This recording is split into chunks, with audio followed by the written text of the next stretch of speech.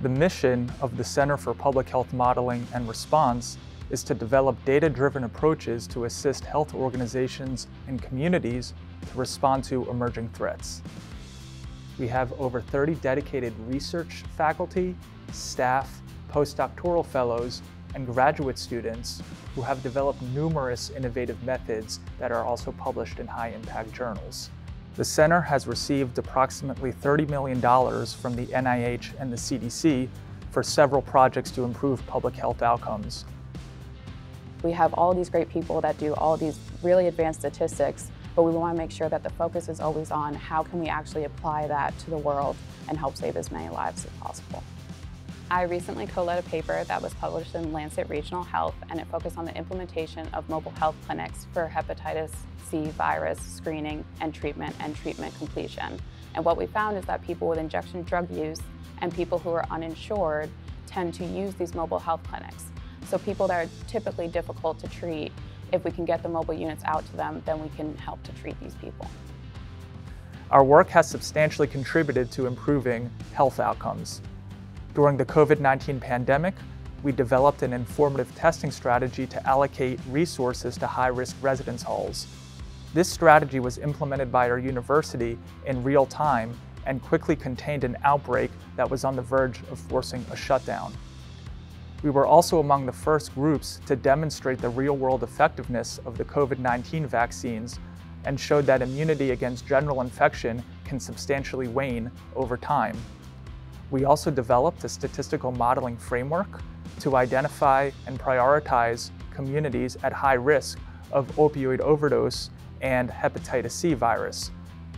This strategy is currently being used by our state health department and two largest health systems to allocate mobile health clinics to the highest risk communities in our state. We integrated state-level data from different resources, and we applied statistical models to identify the driving factors of these diseases and performed zip code level predictions.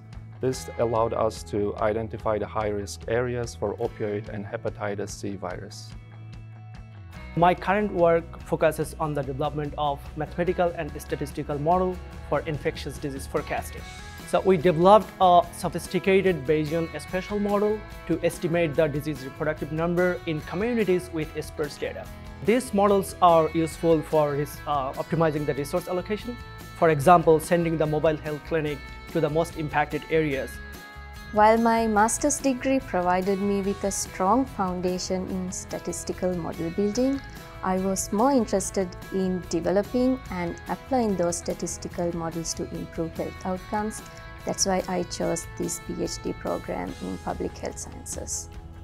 There are lots of opportunities for postdoctoral fellows and graduate students to conduct statistical, machine learning, and artificial intelligence research within the activities of the center. Most of this research is going to be kind of centered around forecasting different outcomes of interest to public health officials. Artificial intelligence and machine learning is being incorporated in just about every level of the research that's going on at Clemson, especially in public health and medical research.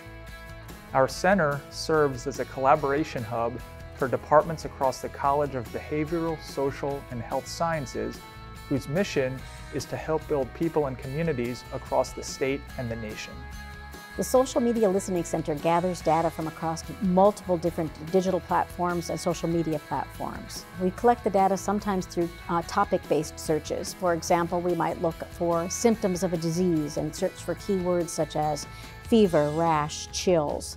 That comprehensive, broad-based set of data in real time is some information that we weren't able to get in the past, and we can get it now as the conversations are happening. In the future, we're looking at more opportunities for how we can use it to expand it in terms of artificial intelligence as a player in these conversations and machine learning for these interventions.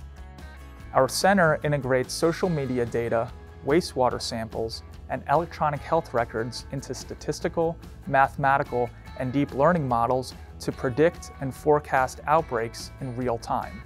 Our center integrates our modeling output into our state-of-the-art forecasting software, which is used for real-time decision support by our state health department and health systems for outbreak response.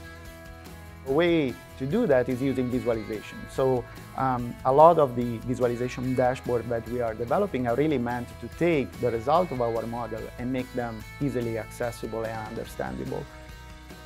It is inevitable that coronaviruses and influenza A viruses will emerge and reemerge. The long-term goal of our center is to develop methodology for early detection and containment of all high-impact pathogens. In non-pandemic settings, heart disease, cancer, diabetes, and drug overdoses are the leading causes of death in the nation. In alignment with our college's mission to build healthy people and communities, a long-term goal of our center is to mitigate the impact of these diseases.